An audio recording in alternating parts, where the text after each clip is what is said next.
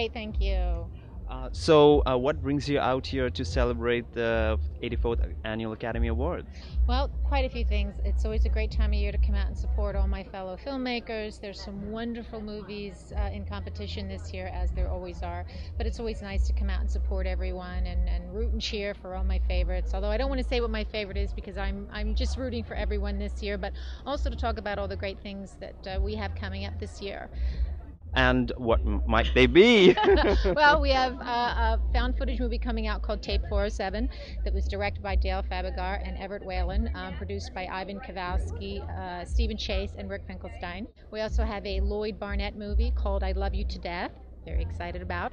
We have a movie called Wedding Day with Four Horsemen Films with Stephanie Drapeau and directed and written by Andre Gordon. And then we're in pre-production right now for a big movie with Allegiance Films. That's with Maxwell Ford, Tony Watawan, Kevin Bracco, and Van Shotwell are producers. And we're very excited about a found footage movie that we're going to be shooting next month called Stone Marker. That is written and created by Clay Sharman.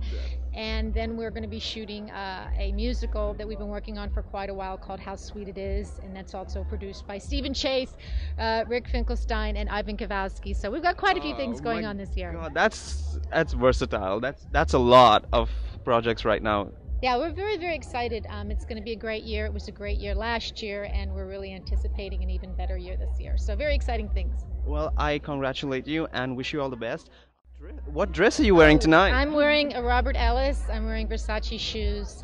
Yes, Robert Ellis is one of my favorite designers. Oh, and one other thing I wanted to mention too, my company always supports the veterans charities, and I'm going to be hosting an event up in Oregon next month for our returning vets. It's a big job fair with Master Sergeant Vince Schock to raise awareness, and we're hoping employers will go up there and really take good care of our brave men and women coming back from Afghanistan and Iran right now, and Iraq.